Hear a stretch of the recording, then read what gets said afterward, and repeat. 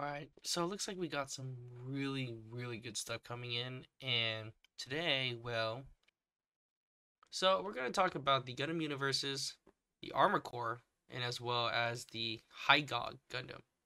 I had the Strike Freedom Type 2. This is the one from the Gundam Seed Freedom movie, and this looks like they're coming out a Gundam Universe style. Last time we had some pictures of it, well, we obviously knew some of the changes.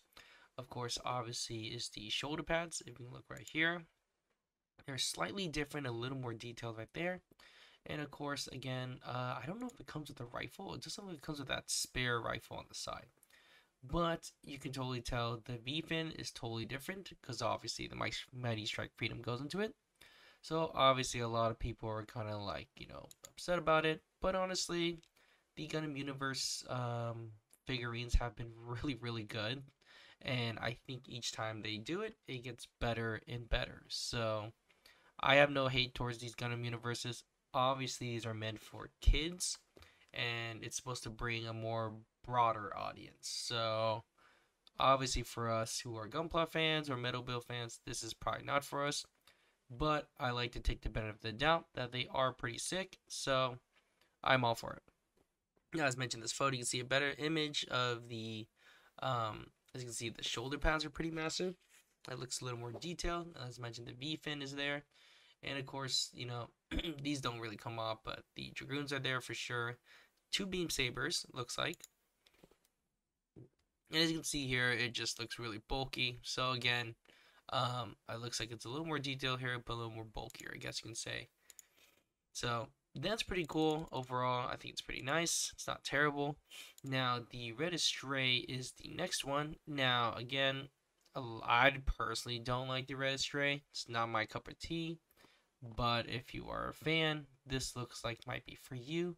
And you can see the samurai sword is very detailed, and this is really cool. Of course, for kids, so they obviously couldn't make it as sharp, but it looks cool. It looks like a really, I could say overall, it's just really simple sword. Boom. It looks like there's no sheath that comes with it, which I totally get why. Oh no, it does. There you go. There is a sheath that comes with it. Okay, I take that back. It looks detailed. I mean, overall, it looks really great. Actually, it looks really cool for the red frame. So overall, I think this would also be a I think this would definitely be a win as well. Now, I noticed the hands are white. Now, I think the fingers are supposed to be red. So it's weird how it's kind of all white. It kind of gives me like a little Joker vibes, or I don't know, it's kind of weird. And you see the back there. Looks really great over here. You can see the sheath as mentioned. So I guess it does go in. So it's pretty cool. I guess it's a nice little gimmick.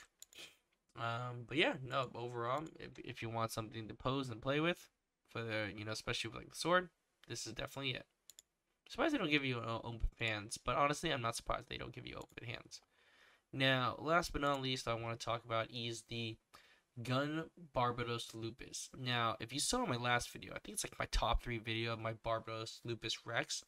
Now, I gave some really good points and positive feedback on the Lupus Rex. So, I have no doubt about it. This Lupus is going to be just as amazing. So, this is definitely something I'm probably going to pick up for sure because this looks epic. And it's going to be just as big probably as the Lupus Rex. Probably more detail like the box. And obviously the side skirts are pretty plain. As you can see, it's just all white. Obviously we know it has supposed to be some red or something. The claws are sick. So this is probably going to be the Lupus Rex claws.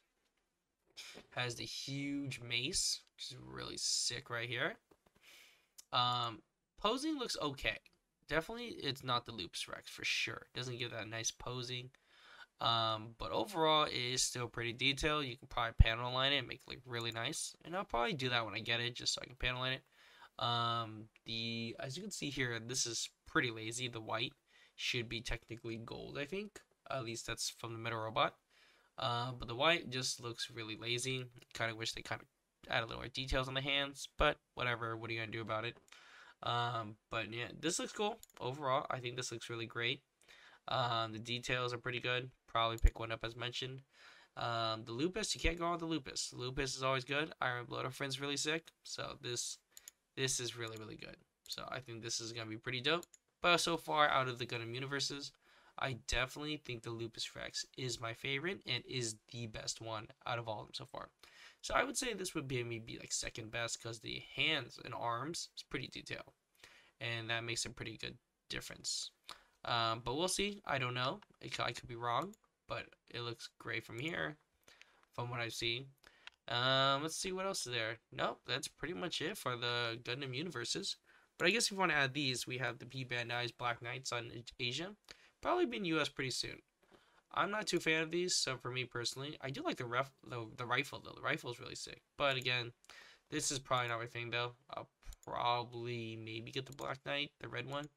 But these are okay. These are kind of mid. So for me personally, it's not my favorite. I do like the weapons, but overall, not my design. Not really a big fan of it. So probably going to pass on these ones.